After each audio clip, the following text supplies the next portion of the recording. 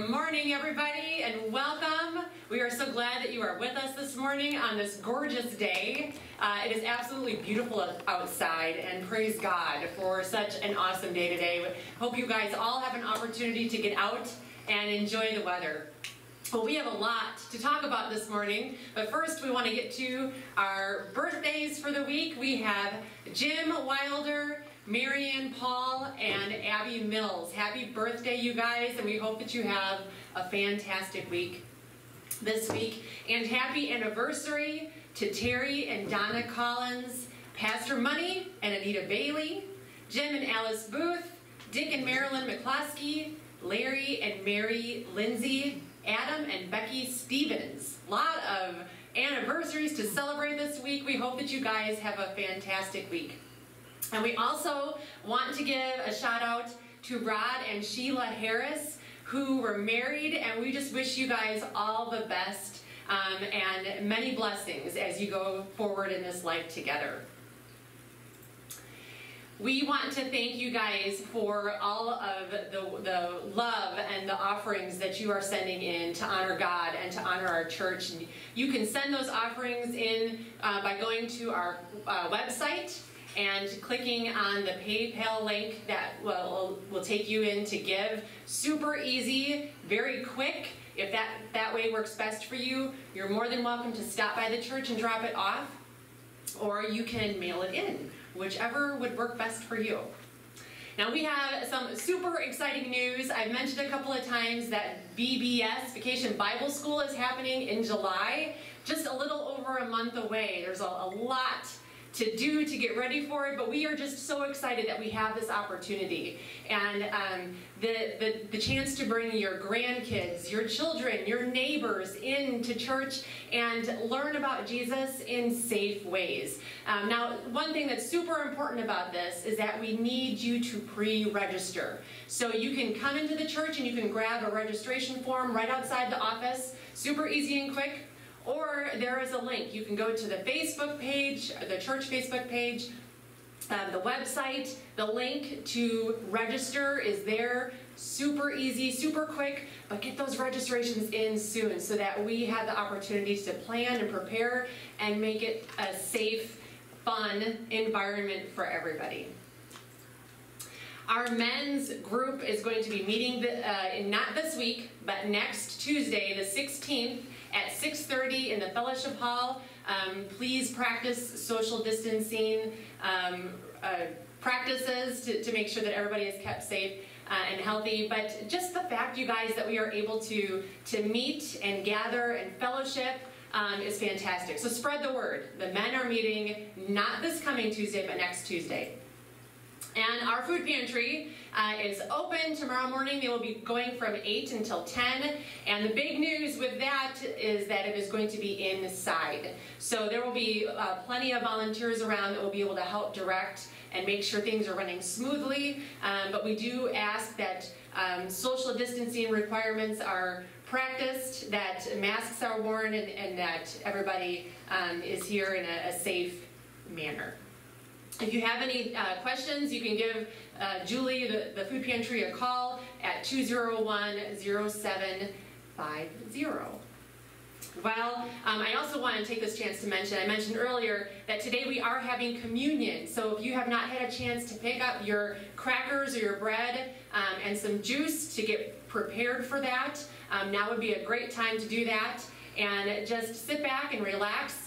And let this be a time of praise and worship and preparing our hearts to hear the message this morning.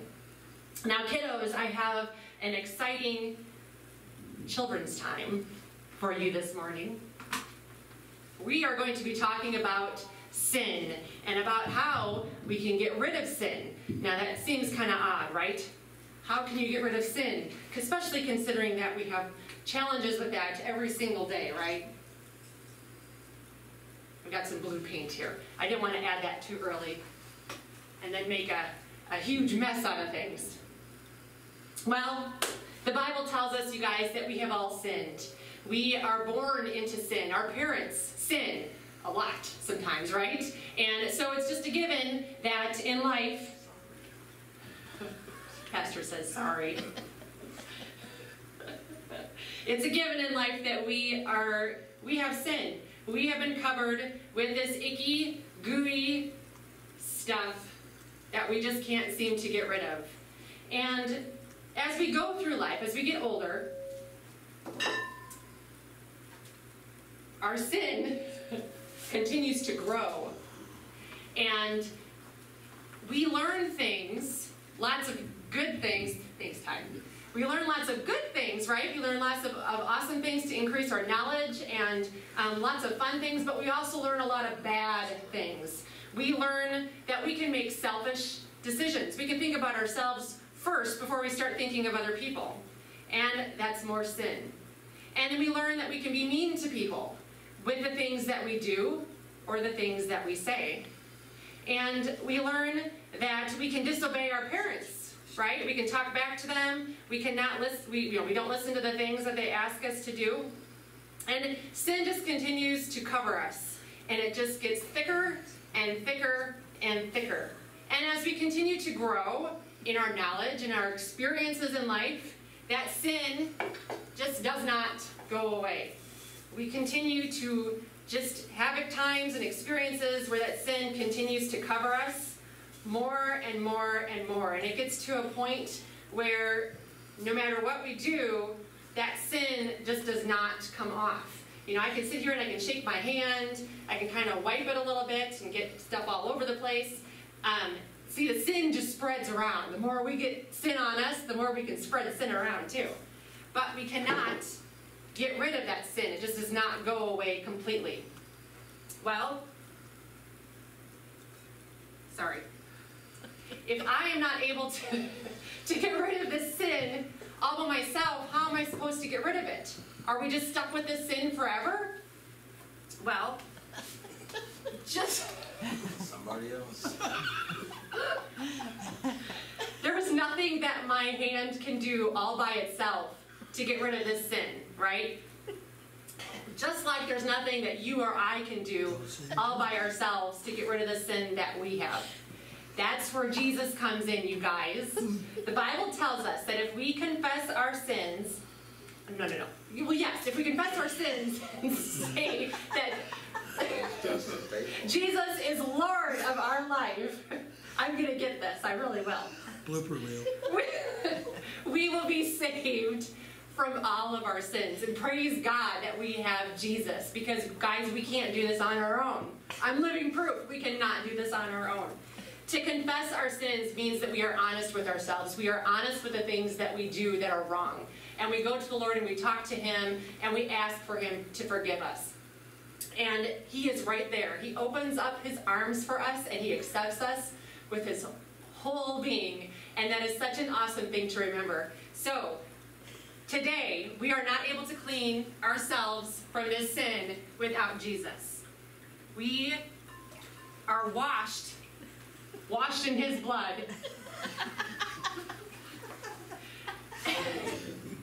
Thank you. I needed assistance. We are washed in His blood, and we are made clean because of His love for us. Oh boy. Guys, when we confess that Jesus is our Savior, He is right there. He opens His arms for us. And I want to read a Bible passage to you from 1 John chapter 1, and it is verse 9. If we confess our sins, He is faithful and just and will forgive us our sins and purify us from all unrighteousness. So today, I want you to remember each and every morning when you get up, put on your armor of God.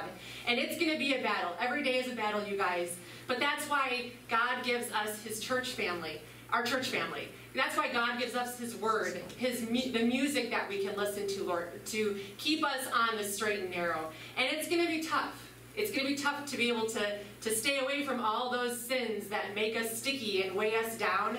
But remember, we have Jesus, and He is always there to see us through and to help us. And amen to that. Amen. Amen to that. Wow. I'm going to move this out of the way.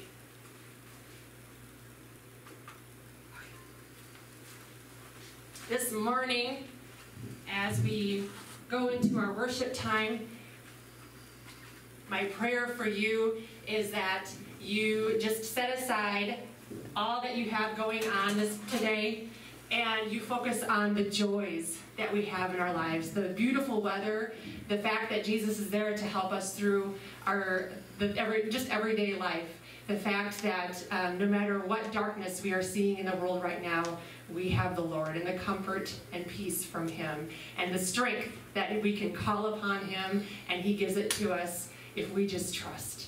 So this morning, as we sing "Here I Am to Worship," just clear your mind and open up your heart and receive this love that He gives to us.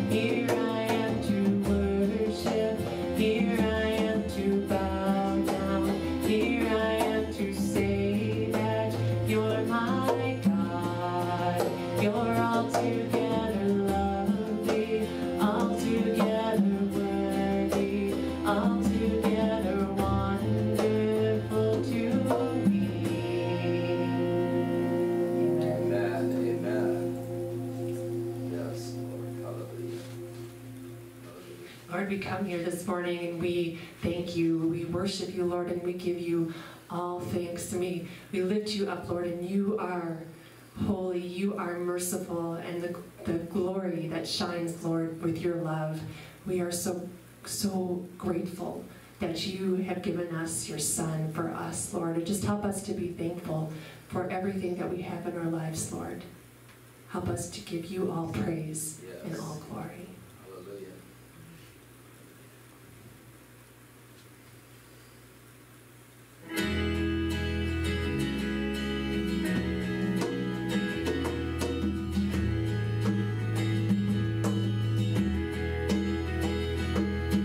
Holy, holy, holy, Lord God Almighty. Early in the morning, our song shall rise to thee. Holy, holy, holy, merciful and mighty, God in 3 persons, blessed Trinity. Holy, holy, holy, all the saints adore thee, casting down their golden crowns around the glassy sea. Cherubim and seraphim falling down before thee, which were and art and evermore shall be. Holy, holy, holy, though the darkness hides thee, though the eye of sinful man thy glory may not see. Thou art holy, there is none beside thee, perfect in power, in love and purity. Holy, holy, holy, Lord God Almighty, all thy works shall praise thy name in earth and sky and sea. Holy, holy, holy, merciful and mighty, God in 3 persons, blessed Trinity. God in 3 persons, blessed Trinity.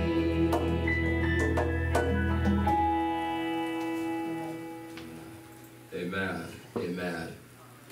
Holy, holy, holy, Lord God Almighty.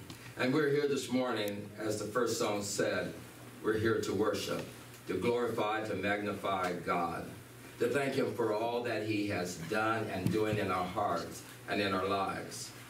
We'll be sharing today out of Colossians chapter 2, verses 13 through 17.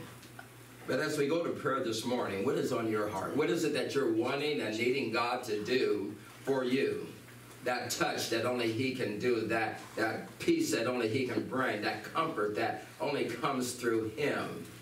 This morning as we go to prayer, there's much on our hearts and that we've been dealing with over this past week. We've had our All Life Matters rally, and we gathered at Jones Park, and a peaceful time. But it was an eye-opening time, and many things have come forth out of it. Questions and revelation that even in a small community like ours, there's trouble, there's differences, and it comes at people of color. And so we come today, and we ask God to minister to us, to help us, to understand how much that we need him, and that we find that no one is exempt. Every community are going through something. Every family is going through something. And each and every one of us, whether you let someone else know, you know the troubles that are in your heart. And the only one that is able to fix it, his name is Jesus. And so as we go to prayer this morning, and as we prepare our hearts to take communion, let us know that it's in Christ, who is our strength, that we stand. Father, we come before you this morning. We thank you, Lord, for waking us up and starting us on our way. How you watched over us and kept us, Lord. And you have been our strength in our times of weakness. And we come today, Lord, and we bring this nation before you. We bring our states before you. We bring our communities before you. We bring the people, Lord, before you. And not only, Lord, do we pray today, Lord, about the virus, Lord, that is attacking the world. We also come to you, Lord, about the prejudice of life that attacks the world. But, Lord, that has surely, Lord, been seen, Lord, throughout the past weeks, Lord, in our own country. And, Lord, we come. And we know, Lord, that you're the only one that can bring peace. You're the only one that can touch lives. But I pray this morning, Lord, that our hearts would be open to you, to guide us and direct us, Lord. And that we would not be hearers only, but we become doers of your word. We pray, Lord, for those that are sick and afflicted. We pray, dear Heavenly Father, for those that are separated from family now because they're in the hospital or Lord, they're in nursing facilities, dear Heavenly Father. And Lord, and they can't go out and people can't come in. We pray today, dear Heavenly Father, for these hardships, Lord, that you would bring comfort, Lord, to each and every family, Lord, that is afflicted by these things. We pray today, dear Heavenly Father, Lord, for those who are struggling, Lord, are wondering what tomorrow is going to bring for their lives. And so, Lord, we come and we ask you, Lord, to reveal yourself, and that our hearts would be open, Lord, to receive, Lord, the goodness of your love and the forgiveness of sin and new life that you bring. And so, Jesus, we come this morning. We ask, Lord, that you would have your way with us. We ask that you would guide us and hold us and keep us. Be our strength. And we pray, dear Heavenly Father, Lord, for those, Lord, whose families have been afflicted, Lord, by the marches and Lord, and the names that have been said and the things they've been called. We pray for those, Lord, that are battling, Lord, in that with the virus. And Lord, and so there's attacks, Lord, coming upon man, Lord, from every corner. But, Lord, we know that you are the answer. And so we ask, Lord, for you to be God. Help us, strengthen us, guide us, and direct us. And may our hearts be open to your love. In Jesus' name, amen. Amen. This morning, as we prepare our hearts for communion, I thank God for his love. I thank God for the opportunity that he gives us to celebrate him and to thank him for his love that has no end. In communion, we focus on the finished work of Jesus Christ. And as we remember his birth and his death, we also have to remember his reign as the everlasting King. The scriptures tell us in 1 Corinthians chapter 11, verses 23 and 24, the teaching I gave you is the same teaching I received from the Lord. On the night when the Lord Jesus was handed over to be killed, he took bread and he gave thanks. It also says that Jesus took the cup and he prayed. And so we know now and give thanks for the cup of blessing, which symbolizes the blood of Christ. Let us pray. Father, we come today and we thank you, Lord, as we come to celebrate this time. Lord, as we remember, Lord, about your great love. We ask your blessing, Lord, upon the bread, Lord, as we take that represents, Lord, your body that was broken for us. And Lord, when we take up the cup, Lord, we ask your blessing, Lord, that reminds us of the precious blood that was shed for us. And Lord, and so we come today, Lord, not as a ritual, Lord, but we come, Lord, out of thanksgiving. Lord, doing this in remembrance, Lord, that you have promised one day you're coming back. And Lord, and one day we will do these things, drink of this cup with you. And so, Holy Spirit, we ask now that you would minister to us. In Jesus' name we pray. Amen. Amen. In Luke chapter 22, Verse 14, it says, when the hour came, Jesus and his apostles reclined at the table. And he said to them, I have eagerly desired to eat the Passover with you before I suffer. For I tell you, I will not eat again until it finds fulfillment in the kingdom of God. It tells us that he took the bread and he gave thanks and he broke it. And he gave it to them saying, this is my body which is given to you. Do this in remembrance of me. Let us eat.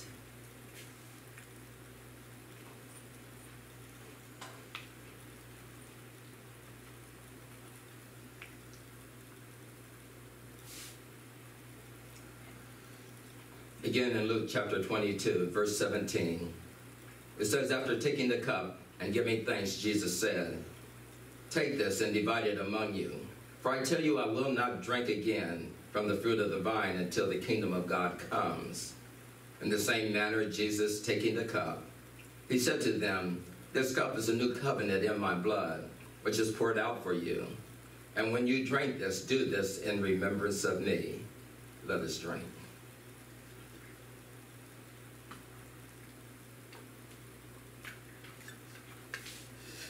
We want to give thanks for the cup of blessing, which represents the blood of Christ, and the bread that's broken, which represents the body of Christ. For every time we eat this bread and drink this cup, we're telling others about the Lord's death, his resurrection, and that our joy when he returns again. And so, Father, we thank you. We thank you now, Lord, as we prepare our hearts this morning for the word. We thank you, Lord, that you are God in our life, that you are our strength. We thank you, Lord, for the promise that you give us, that, Lord, one day you are coming back and we shall be with you. But until then, Lord, you are our strength. And so, Holy Spirit, open up our hearts to your word this morning. Guide us and direct us in all truth. And help us, Lord, that we might, Lord, cling to you for your guidance and direction, that we might be truly overcomers. In Jesus' name we pray. Amen and amen. This morning, as we look at the Word of God, we want to look at Colossians 2, verses 13 through 17. We've been studying in this book and looking at it, and it's talking about the relationship that God is calling us to in Jesus, and that he's calling us to a place of understanding that Christ is our everything and that we can do nothing without him, and that he is our hope for today and for tomorrow. That he is the peace that comes in the testings of life, and he is our strength in times that we are weak. And he's the forgiver of sin and the giver of new life. And here in Colossae, they're reminding us that we need to stay focused on what we have received through Jesus Christ, through the word, the teaching of his word. And to be careful that we do not allow the world to come in and steal from us, to take away or confuse us on what we believe in and why we stand on what we stand on, that foundation that is in Christ Jesus, who is the Son of the living God. And so it reads in Colossians 2, verses 13 through 17. When you were spiritually dead because of your sin, and because you were not free from the power of your own sinful self, God made you alive with Christ, and he forgave all our sins. He canceled the debt, which listed all the rules we failed to follow. He took away that record, that is rules, and nailed it to the cross. God stripped the spiritual rulers and powers of their authority. With the cross, he won the victory and showed the world that they were powerless. So do not let anyone make rules for you about eating and drinking, or about religious feasts, a new moon festival, or a Sabbath day. These things were like a shadow of what was to come, but what is true and real has come and is found in Christ. We thank God this morning for his word that reminds us that we are in him, and he is our strength. I had mentioned earlier about the peace walk, and that how we gathered on Tuesday and up at the square, and those gathered were those that had friends and those who had children, and that were mixed or had black blood in them. I said that with a smile because I found out that no matter who cuts, we all bleed red. But there seems to be a difference when they look at the outness of our skin. I was looking at this word, and as Paul has been sharing with us, that how that in Scripture, that we sometimes get sidetracked and we lose sight of who we are and what we're supposed to be. And sometimes it's hard because we are tested and tried in many ways. And so this week there's been a lot of things put on Facebook, a lot of things that have been said. There have been those who have spoken what they feel, and there's been those who have received hurt from the things that have been said. And in the midst of this, somehow I found myself somehow being led to meet the situation that we face. And all I could bring to the table was that I knew, and his name is Jesus. I sympathize with those who have been challenged because why? I'm not exempt, and nor is anyone else of color. But sometimes we can make fun of those who are too short, too fat, too this or too that. Because we're always looking for somebody that we can one-up for ourselves, to think that somehow I got it made because you lack something or because of who you are. And so this walk was a peaceful walk. It was a walk that gathered where people came in our community. People that some I knew and some I didn't. Some I knew of their background and some that I didn't. But those that gathered also met people that they were meeting for the first time. We saw brown little children loving and caring and meeting people for the first time. And it was a great time. And what they found was that they had this one thing in common. Parents had seen their children hurt by things that were hurtful, that was spoken about them and against them. And yet in the midst of it, what I found was that there was a coming together, that they knew that there was support for them. One of the things, and the main message was spoken of that there's foolishness in the world and you can't stop foolishness. But what it was also for the parents to understand that they have a great responsibility to protect, to guard, and watch over their sons and daughters, but also encourage them to let them know that words do hurt, but people cannot stop you from achieving great goals. I'm blessed today to say that I've been the pastor now 9 years today, and I thank God for the opportunity that he gave us. A dear sister who attended, Vera Wheeler, here at First Baptist Church. I've known for the 52 years that I've been here in Canton, and she is a strong black woman, and I love her to death, and she's like a mom to me. And I remember when I came to First Baptist Church, she sent me a note one day, and the note said this: Obama in the White House and you at First Baptist Church, Lordy, Lordy. What she was saying with this, seems to be a time of impossibilities, and yet so it was. I know for a fact that it was hard for many when I came here that the older group, they weren't sure that if they died, they wanted me to do their funerals and stuff because they just didn't know about me. And yet every one of those that had doubt, when we ministered to them at that time, we did all of their funerals. And so as we have seen the things and the happenings in our country concerning the killing of George Floyd, we're reminded by these words. Former President Barack Obama had wrote these things effecting real change after George's death. It said these words here: if we want to bring about real change, then the choice isn't between protest and politics. We have to do both. He said after releasing that statement about the police killing of George Floyd there in Minneapolis, the former president said, the bottom line is this: if we want to bring about real change, then the choice isn't between protest and politics. We have to do them both. We have to mobilize and raise awareness.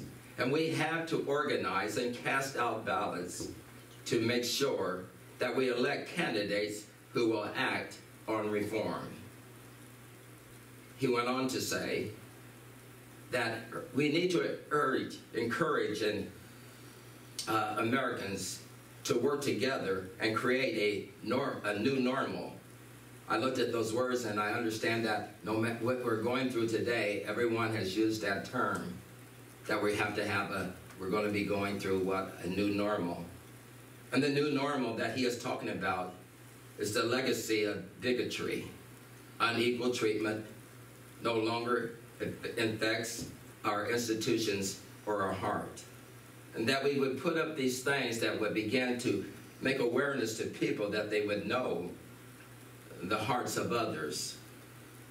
The point of protest is to raise public awareness and to put a spotlight on injustice and to make the power that be uncomfortable. In fact, throughout America's history, it's only in response to protests that the political system has even paid attention to marginalized communities. He went on to say, but eventually aspiration has to be translated into specific laws and institutional practice, and into a democracy that only happens when we elect government officials who are responsive to our demands. And what he said was right. But what we find in this world also, and in this nation, putting laws on the books does not change the heart of man. It does not penetrate. It says what ought to be done, and yet we find that the events that we have been dealing with for the past weeks still happen. And so I struggled. As people talk to me about what do we need to do, and they talked about their hurts and their pains, and the only hope that I had for them was that comes through Jesus. I didn't know any comforting words that would bring them hope on how to live and how to stand. I spoke to them not as if this did not affect me, because I have children and I have grandchildren of color and great-grandchildren. And I know what my grandbabies have gone through in their life and how it has affected them. But I've also been blessed to see how they've grown, because why? They were told and given and then saw the examples that we can be all things, even the President of the United States or the pastor of First Baptist Church. Because with God, all things are possible. In Matthew chapter 10, Jesus warned the apostles, and we've been talking about this on our Wednesday night Bible study. And then we talked about it again this past Sunday, and it talked about this. Jesus was sharing about them, about the persecution that was going to come upon them, and he was warning them. And he says, listen, I am sending you out like lambs, like sheep among the wolves. So be as clever as a snake and as innocent as a dove. Be careful of people, because they will arrest you and they will take you to court and they will whip you in their synagogues. Because of me, you will be taken to stand before governors and kings, and you will tell them and the non-Jewish people about me. Now, see, the difference between when we go and demonstrate, and the instructions of Jesus said that when we're going out, the message is not about all the things that you're doing to me. He said, make sure that you tell them about me. Because he understood that the only thing that changes life is him. The only thing that makes us understand that there's fault within me is him. The Word of God and the Spirit of God that is in us. And so he said, tell everyone about me. And in verse 19 of chapter 10 of Matthew, he said, and when you are arrested, he didn't say if you were arrested. When you are arrested, don't worry about what to say or how to say it. And at that time, you will be given the things to say. It will not really be you speaking, but the Spirit of your Father speaking through you. Jesus was saying in these times that no matter what we share and how eloquent that we can can do those things. We have to trust him. So that even when we're talking about the hurts and pains in our life, we can also tell them about a peace that only he can give, a strength that only he can bring to us. And so he said that we would be speaking what the Spirit of God has given us through the truth of his word. Brothers will give their own brothers to be killed, and fathers will give their own children to be killed, and children will fight against their own parents and have them put to death. All people will hate you because you follow me, but those people who keep their faith until the end will be saved. And when you are treated badly in one city, he said, run to another. I tell you the truth, you will not finish going through all the cities of Israel before the Son of Man comes. I chose the scripture for that last scripture that was read. And Jesus was telling them that to be bold in him and to trust. And he says, and your life may be put on the line because you put your faith in me. And you will stand against injustice and all those things, but what you will stand on is the promises that come through me. But then he said to these Jewish believers and Gentile believers that as you go through the cities, and as you finish going through the cities of Israel, it says, they will not come to truth before the Son of Man comes. And Jesus was saying that no matter what we do, we need to understand these oppositions of life will be facing all of us until Jesus comes again. It doesn't matter who we are. Yeah, black lives matter. But Jesus is saying all lives matter, and that he wants all to come to the saving knowledge that is in him. And so as we looked at the scriptures of Colossians, and he's speaking to the church of Colossae, Paul was sharing with them about they had to guard their hearts about the opposition that would come. It would talk about those that would talk about themselves and share about themselves, and that they would say to them, I've had a vision, I've had an insight, and I'm able to tell you something that is even deeper than the Word of God.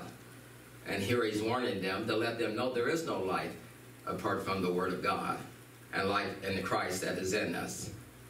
And so in verse 13 of Colossians chapter 2, when you were spiritually dead because of your sins, and because you were not free from the power of your sinful self, God made you alive with Christ, and he forgave all our sins.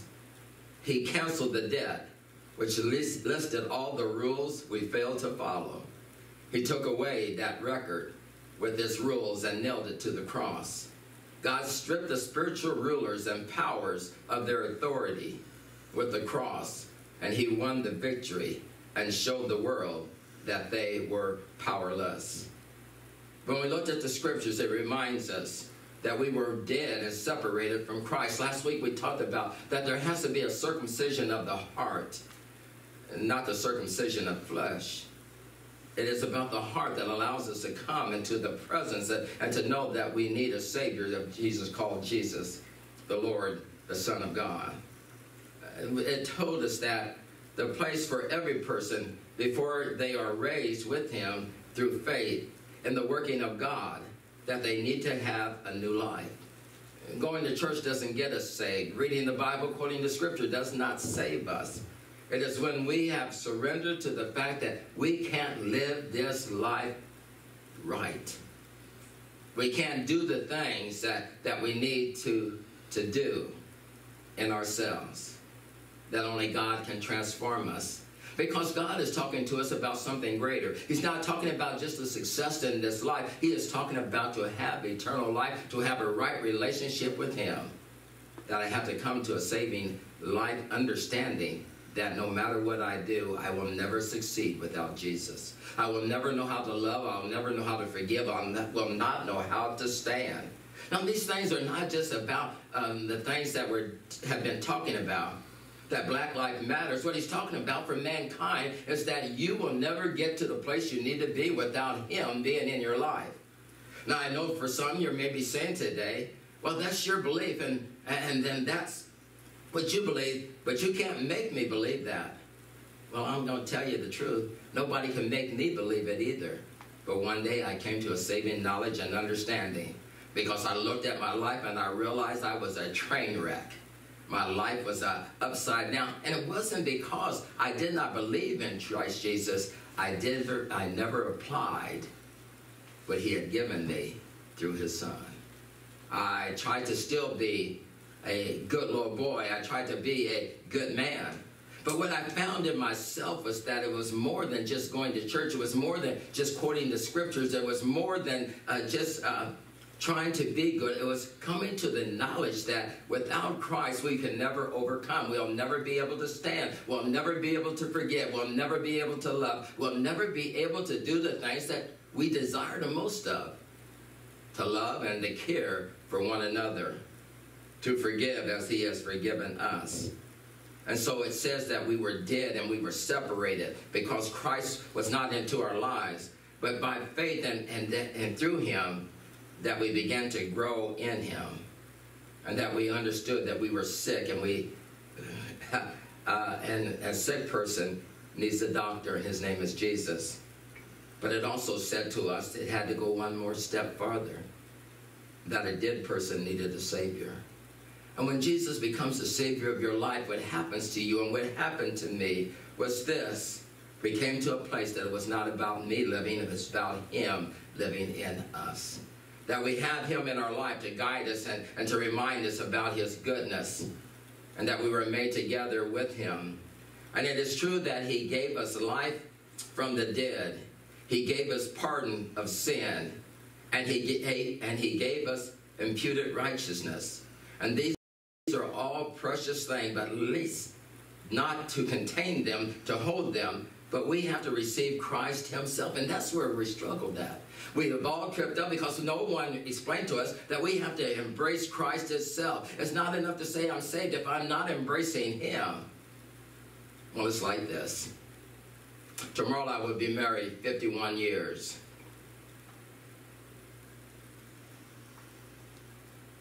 And it's not enough for me to say, I love her. It's not enough for me to say that I'm sorry. It's not enough for me to say all the right things. What it needs from me is to embrace the things that I've spoken. And it's in those embraces, it's in those times that we begin to know that what comes from our lips is really the things that are in our heart. And when we begin to embrace Christ, we stop talking about that he is Lord. We begin to live like he is the Lord of our life. We begin to embrace him and begin to stand. And so what I found was that no matter how much I said I was sorry and meant it, she got tired of my sorries.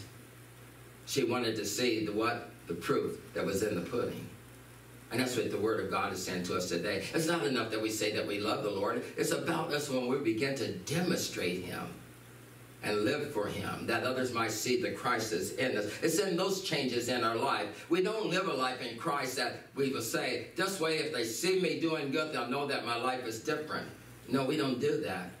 We live a life that's different because we see that through him we live. And then when we begin to embrace that, other people may notice that there's a difference in us. But we never go about it trying to change somebody's life. I will never be able to change a man that doesn't care for me because of the color of my skin, that I'm A-okay, I'm an all right guy. All I can do is just show him Christ. Show him the Christ that is in me. It's in those embraces there that he begins to see that there's something different about you and the difference with me. A difference in all of us in this world. It's not enough for us to say all the right things. It's when we begin to embrace ourselves in him, that we become alive in him, and those things are what is important. For he has made us alive together in him, and we cannot make ourselves alive, but God can make us alive together with Jesus, and we can never be made alive apart from Jesus. We need him in every area of our lives. The new birth is him, is that we've been made alive and we're cleansed and our sins are all forgiven. And the Word of God reminds us that we go together as people in a new covenant that comes through Christ Jesus our Lord. The Old Testament reading out of Ezekiel, I read it last week, but I needed to read it again. Then I will sprinkle clean water on you, and you will be clean. I will cleanse you from your uncleanliness and your idols. Also, I will teach you to respect me completely. And I will put a new way of thinking inside of you, and I will take out the stubborn heart of stone from your bodies. I give you obedient heart of flesh. I will put my spirit inside of you, and I will make you live by my rules and carefully obey my laws, and you will live in the land I gave to your ancestors, and you will be my people, and I will be your God. And in the New Testament, in John chapter 3, and Jesus said this, I will tell you the truth, unless you are born from water and the Spirit, you cannot enter the kingdom of God. What it's saying is that unless you're cleansed by the blood of Jesus Christ, unless you're washed in Him, that washing in the Old Testament was about purifying. It was about purifying yourself that you may enter into the presence of God. So it says that when you enter with water, it's talking about being purified, that you then can be in relationship with Him. So it says born from water and Spirit. It's not enough that we have to be born through Jesus Christ, or we can't enter the kingdom of God. We must be cleansed and purified through His love and the shedding of His blood, and then His life has to be in us. And when we begin to do that, it says it wipes away all the requirements that were against me. See, when we talk about the law of the New Testament, they are sound, they are perfect in every way. The problem is that we can't live it. And it says that when you fail one part of it, you failed it all. And what it does bring to us is that we can't do this. Lord, I can't live good enough for you to say, I've lived perfect in such a way I can enter into your presence. No, it says when I allow my heart to be circumcised and I begin to understand that I cannot do this apart from you, and that I need you in my life. It says there's a heart change. There's something that allows me to be able to do what I could not do. It begins to work against my thoughts, my ideas. It transforms me in every way. And in the midst of that, we begin to understand that the law was good, but it could not save. The promise of God is this: Jesus Christ alone, who died on the cross for your sins and for mine, was buried, rose again on the third day. And that when we put our faith and trust in Him, in the plan that God had for us, it says our lives will be changed forever. And so what I found was that for a change to come in me, I needed Jesus. I needed Him to be God in every circumstance, situation that I found myself facing. So there's true life, and it only comes through Jesus. Living life is not living if you don't know Him. Living life is not being able to forgive, love, walk in the strength and the power of trying to be good in this world. Because why? You are going to be tested. Testing is simple. Testing is simple. I talked with people over this past week, and many people and some from the congregation here who are white said, I never knew there was prejudice, and I've lived here my whole life. And what they were saying was that I was surrounded. I was in a certain area. I ran with a certain group. We didn't talk that way. We didn't do that way. Our parents taught us different. And so we never came in contact with. But I also talked to many who were black and said, I've never had any conflict. Well, I'm just going to tell you that I've not had many either. But if looks could kill, I would have been dead. They never said a word to me, but you could just tell by their look. The way they took the change or the money from my hand to put in the register. The way they looked at me when I came up on close, or when I came into the room to pray for them. You could see that look on their face. Like, what are you doing here?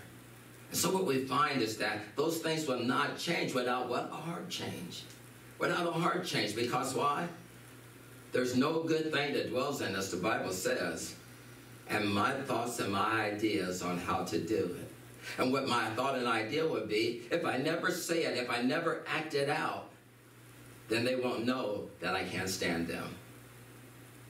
But the truth of it is, you can't hide those things. They'll eventually come out. They will just come out. And it may come out just as simple if I take the grocery cart you were looking to get. It's just something that simple. Just because why? It was rain. It was raining out and you wanted to get your cart so you could run into Aldi's quick, and I was the person in front of you. And things would come out of your mouth just because over a cart. If you could have been guarded, you wouldn't have said it. If you wouldn't do that. And this is what the Bible is talking about. Those things are in us, and we need a Savior. So true life can only come in Christ Jesus. I never can fake it enough. Fake it till you make it. You can't do that. You can't do that because why? It will eventually come out.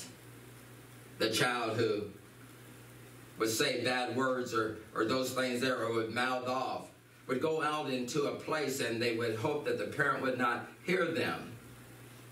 And being that child one day, I was far enough, I thought, from the house. And I knew that Dad was in the other room. What I didn't know was that he had came out to the kitchen where the window was open.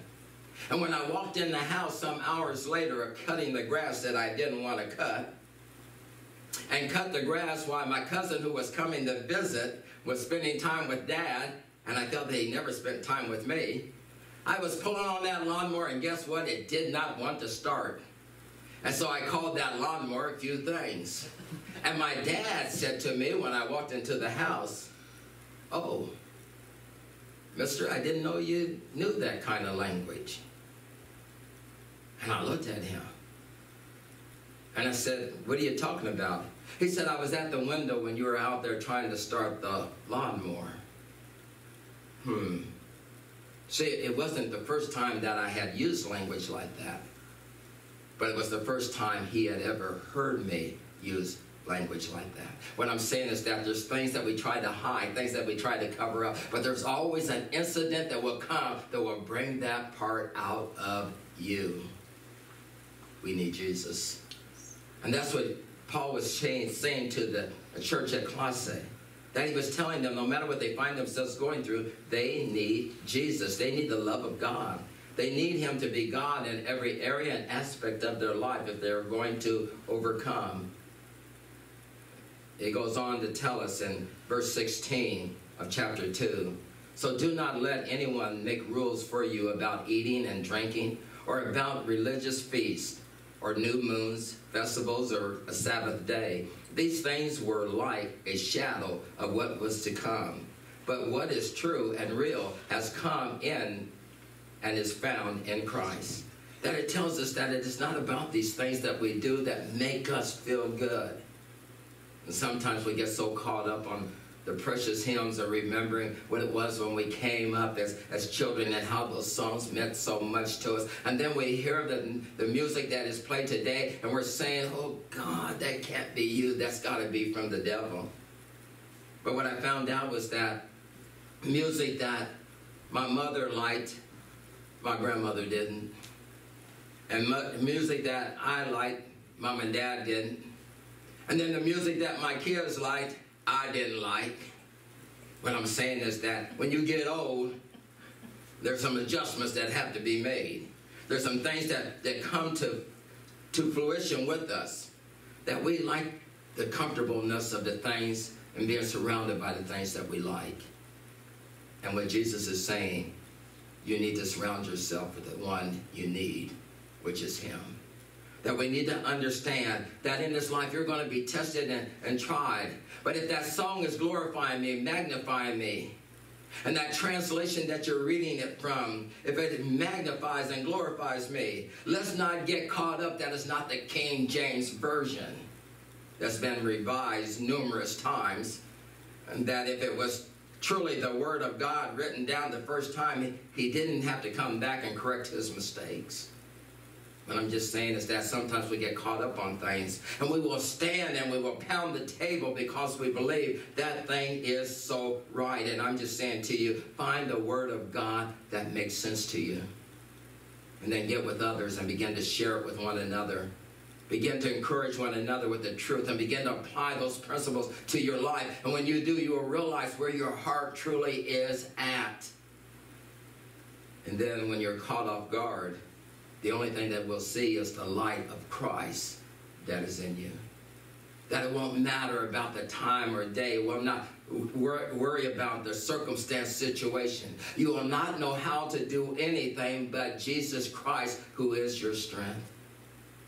But it's a daily thing. It's a daily walk with him. It is that time that we come together. And here he was just talking to them about food and drink, about different holidays and how they celebrate. And what they were trying to do is bring Old Testament law back into the church where Jesus has freed us from the law.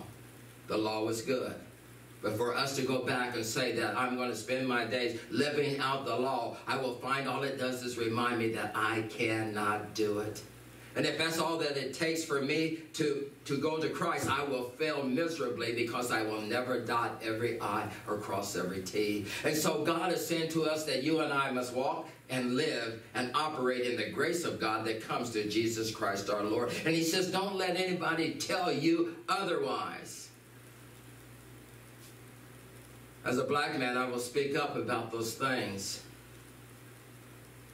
I shared with the group on that Tuesday night that I remember when I came to Canton at 17, and that a person came to me and walked up to me, and when they heard my name and I said my name is Merle Bailey, they looked at me and they said, you're not one of us. And I said to them, because those were during the time of the death of Martin Luther King. It was during a time where there had been the times of protest and different things were going on through our country. And this young man said to them, one of them, what? And they began to rattle off the different black families that are in Canton. They said, we know all of them. You're not one of them. That didn't sit well with me. It didn't sit well with me because why?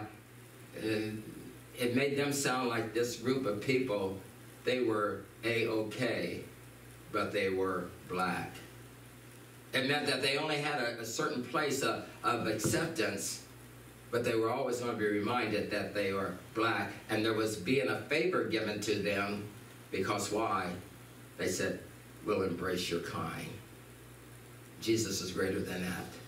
He is greater than that, and that's what we're talking about. And Paul said, do not get caught up in the things that sound right and all of those things there. And what that began to do is bring an animosity out of me. It began to cause a boiling in my blood when that person asked me those things. But what I forgot to say to them in that meeting that night was while I was going to school here in Canton, I was in a fraternity.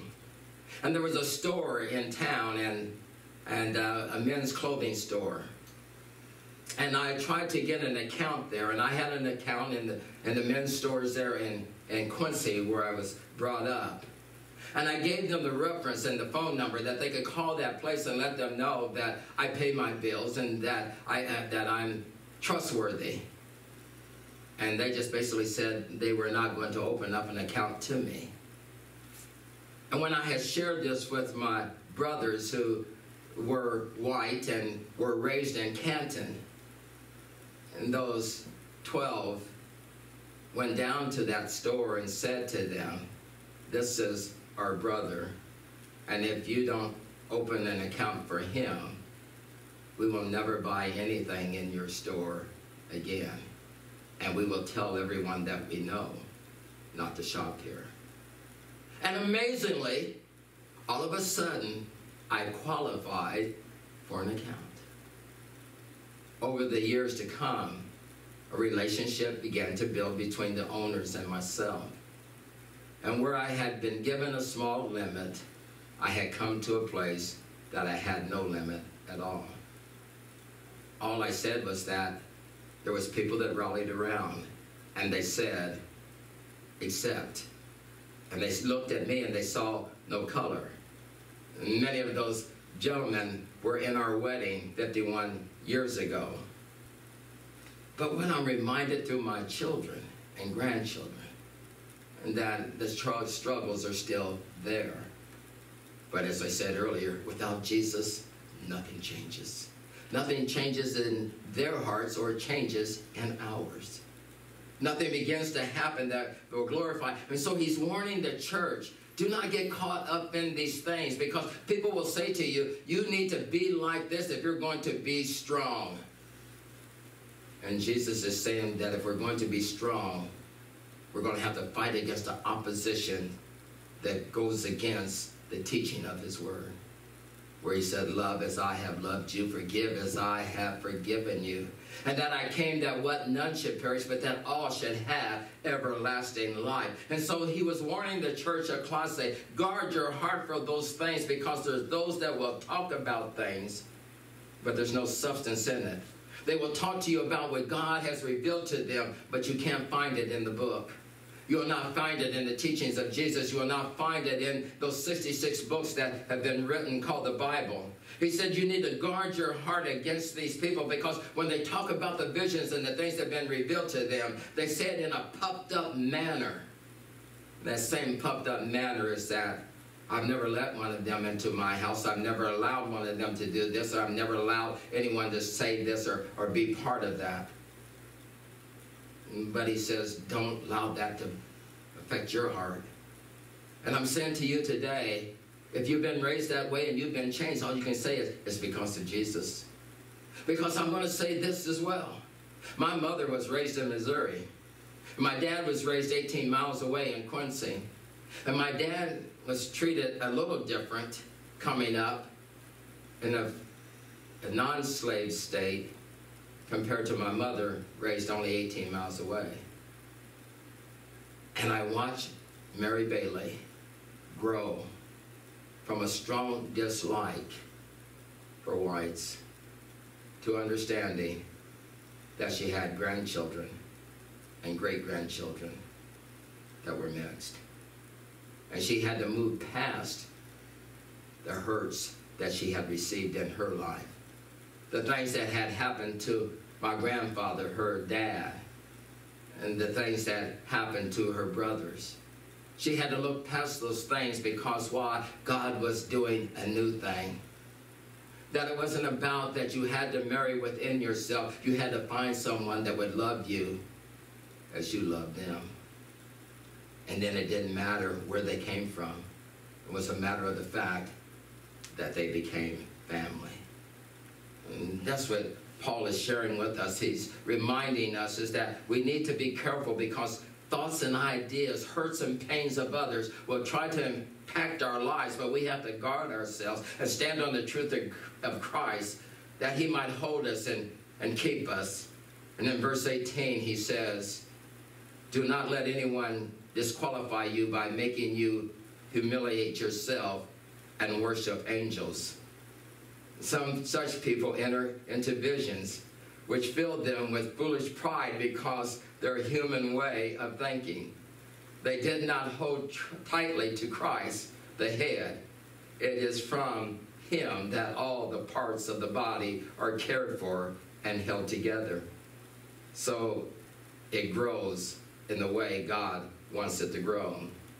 And that there was this false teaching that caused them to put hope and trust in what we call a guardian angel. I've heard so many people say that I have a guardian angel. That it was said when Peter was set free from prison and he walked out and the angel had released him and those things there. And when he knocked on the door of the house that he was there to visit, because he knew that the brothers and sisters were inside praying for him, he knocked on the door and the girl opened, looked out the window, and she saw through the gate that it was Peter. She didn't unlock the gate. She ran back and she told them, Peter is at the gate. And they said, oh, you just saw his angel. You just saw a vision of him. Peter's dead. Herod killed him just as he killed James. That was their thought and their idea. What they thought was that God was not greater than that. And they prayed, and what they found out, they prayed, but they didn't believe that God would answer their prayer, because they knew that Peter was up against something that was impossible for him to escape. Herod had 2 guards on his hand and 2 standing at the door. And Peter wasn't going to walk out of the jail like he did before. He was going to be tested, and he was going to be tried, and he was going to be killed. And yet he was standing at the gate. I'm just saying to you today, don't let anyone tell you that God has not set you free. And you don't have to put your hope in Grandma looking down upon you and she's making a way for you. Grandma's not looking down upon you and she's not making a way for you. Grandma would say to you, I'm seeing you, but I want you to see the one who makes a way, and his name is Jesus. And that's what he was saying to them. That do not put your hope and trust when people tell you about these things. You do not have a guardian angel. You have a Savior who died for you, and he is your strength. And so we need to guard our hearts, guard our thoughts and our ideas. We need to stand in a way that allows us to glorify and magnify God in our coming and in our going. And in verse 20 and 23 it reads, since you died with Christ and were made free from the ruling spirits of the world, why do you act as if you still belong to this world by following its rules like these? Don't handle this. Don't taste that. Don't even touch that. Don't hang with those people. Don't run with them. Be careful who you run with. Now, those ain't in there, but it's the same thing. It was saying to them, be careful when people begin to give you these rules. They refer to earthly things that are gone on. And as soon as they use them and say them, those words have no substance. They tell you don't eat it, don't drink it, don't taste it, don't run with this one, don't run with that. But the truth is, after he said, there's no power with it. It says don't eat it, but Jesus said to Peter, eat it all, and because don't call what I have created unclean. And he was talking about people, you and I. You died with Christ from the basic principles of this world, remembering this, that the key to living above legalism, the thoughts and ideals of men, our definition is with Jesus. Our identity is with him. And he has both what? Died for us, rose from the grave, and he lives again. We are with him, and we are all that he has called us to be. The word reminds us that they had these rulers who referred to earthly things that had gone on and soon to be used up. They are only human commands and teachings. They seem to be wise, but they're only part of a human religion. There are things are said, and we do as Baptists, Methodists, Catholics, different denominations, but none of them have anything to do with Jesus. It's just the rituals that we've done, and they're good, they're not bad, but they're not life-changing. And he says, don't hold on to those things, because let's not get caught up in sprinkling or immersion. The bottom line is, has the heart been circumcised? Has the heart been circumcised? And that's what he's telling us today. And so in that scripture, they make people pretend not to be proud and make them punish their bodies. They do, but they do not really control the evil desires of the sinful self.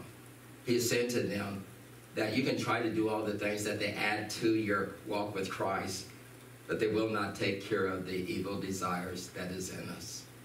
It's only Jesus Christ. So it doesn't matter if I take communion once a year, once a month, or every week. It's not about taking the communion that transforms your life. It is he who died, who was buried, that rose again, that changes our lives forever. And so we're encouraged today by the Word of God.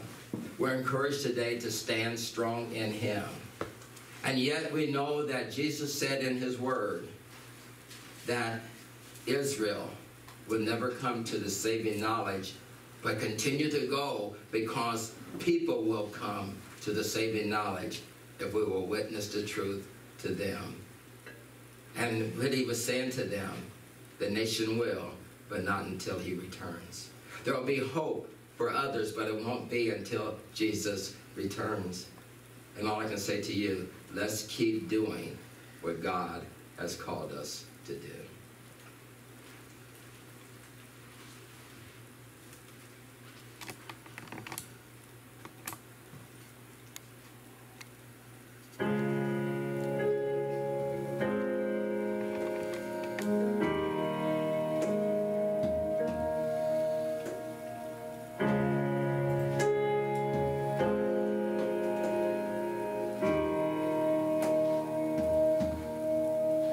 You give life, you are love, you bring light to the darkness, you give hope, you restore every heart that is broken.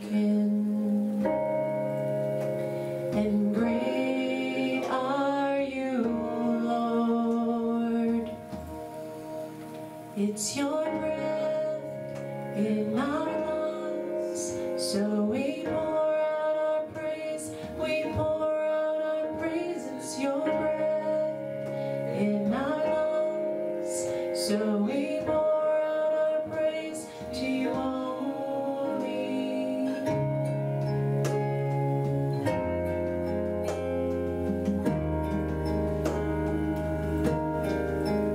You give life, you are love, you bring light to the darkness, you give hope, you restore every heart that is broken.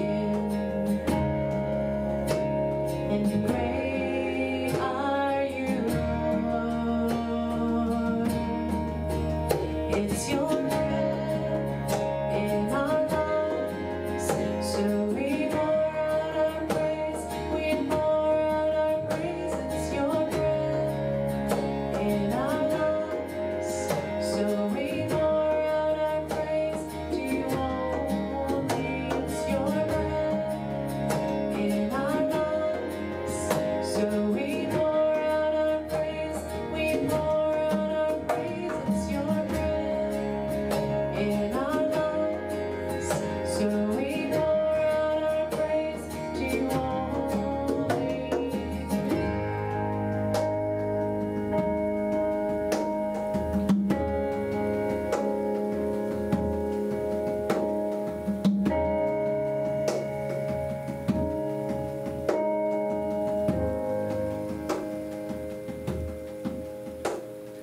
And all the earth will shout your praise. Our hearts will cry, these bones will sing. Great are you, Lord. And all the earth will shout your praise. Our hearts will cry, these bones will sing. Great are you, Lord. And all the earth will shout your praise. Our hearts will cry, these bones will sing. Great are you, Lord.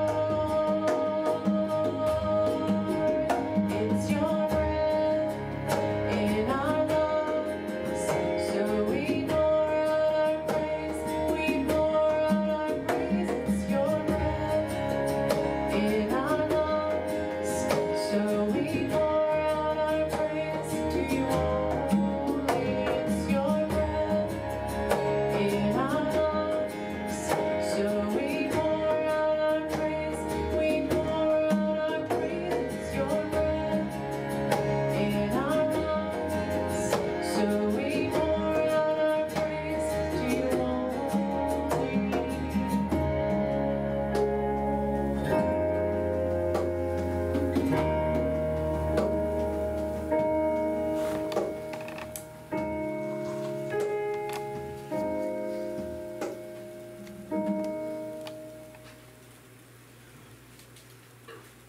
We thank you, Lord, for your goodness. for your love that has no end. We're thankful for the word of God that is life to us, that gives us hope in the testing times of life that we find ourselves living through. We are going to overcome. We will be victorious, but it may not happen until Jesus comes. But let us be faithful to put our hope and our trust in him, that we stand on the word, and we will not let anything, no outward form, word spoken, people saying, control or conduct our lives. We will stand on the word of God and the finished promise that is in Christ Jesus our Lord. We will stand on those things and we will praise him all the days of our life. And yes, we live in a battle, this battle called life. And that's what we're dealing with. We're just dealing with life. Ugly as it is, we still need to have our distancing. We still need to do all of those things. But we need to know that when you have Jesus, he will give you everything you need to live a life victoriously. So let your light so shine that people will see the good works of Christ in you. Make a difference. Be that beacon, that word that will encourage others. Stand strong in him and know with him there's no weapon that is formed that will prosper against you. And so, Father, we thank you today for your life that is in us. We thank you, Lord, for who you are. And Lord, and I pray this morning, Lord, for those who may be struggling, that, Lord, that they would hear your word and they would let you do in their heart what only you can do. We believe, dear Heavenly Father, Lord, in this great salvation. And we believe, Lord, that you've called us at such a time as this to let the light so shine. And so I say thank you, Jesus, that you would dare use us to impact the world and the city and the homes that you put us in contact with, for your praise and for your glory. Be with us, go with us as we go from here. In Jesus' name we pray. Amen and amen.